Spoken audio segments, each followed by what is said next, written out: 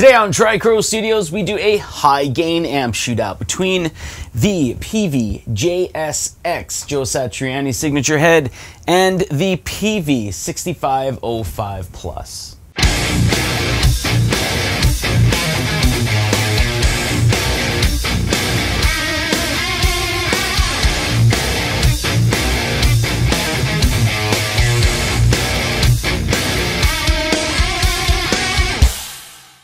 So I would like to reiterate here that this is a high gain amp shootout. So you're not going to hear any cleans, any breakups, or any soft jazz. This is high gain geared towards metal.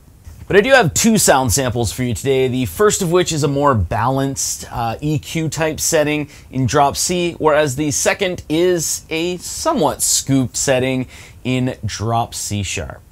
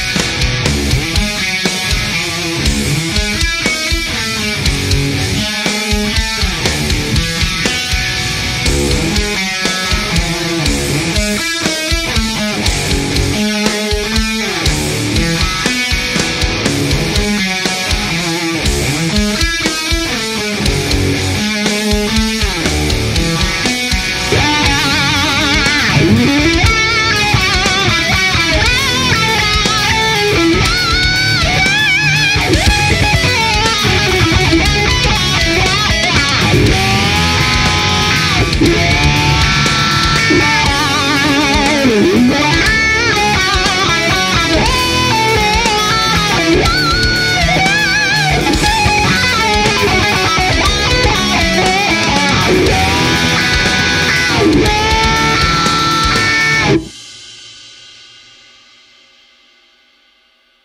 so there you go. There is the Shootout high gain amp shootout between the Peavey JSX Joe Satriani signature head, which, yes, I know the story is that he only used the clean channel and pedals, like a DS1 going through it for a sound, which is a shame because it's a great amp, and the Peavey 6505 Plus. And I usually get asked the question, unless I mention it in a video, of what version of that is it? It's a made in USA version before they moved it to China. I don't believe there's any difference in components, or at least not intentionally, I guess. And I think they changed things up a little bit for the 6505-2 that they now make in China. Anyway, it's at this point in the video that I like to go over kind of what I've gained from doing a shootout like this. And I basically knew what I was going to get here. So first and foremost, if you didn't kind of see in the video, the JSX, the first sound sample here was with the Ultra channel. The second one was with the Crunch channel. But the JSX is definitely, there's a lot more high and lows into them, rather than the 6505 Plus, which is notoriously dark, which I find kind of works with the low and the low mids and kind of doesn't put a lot of emphasis on the high mids and the highs itself. So I kind of knew you would hear a lot of high and low from the JSX, and then it would sound a little darker for the 6505 Plus. But the big thing is, when you're doing that, if you like a lot of highs in your sounds, you're going to automatically gravitate towards the JSX.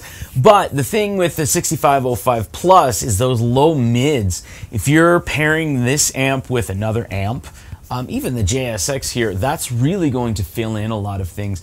And I mean, it's not going to have the same effect as like a JCM 800, where those mids are extremely focused, like the complete mids there.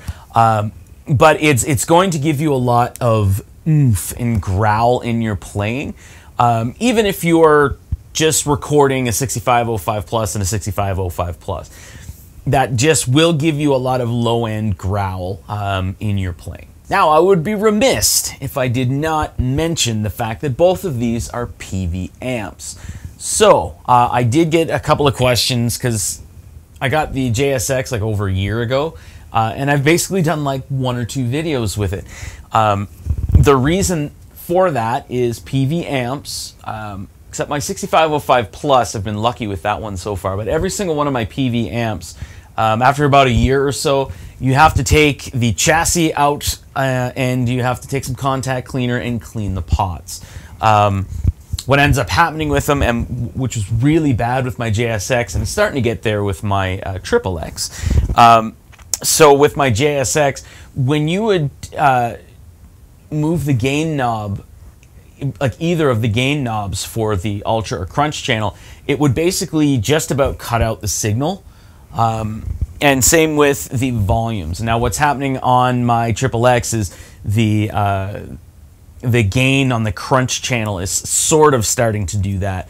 And the volume for the like the master volume is starting to do that a little bit.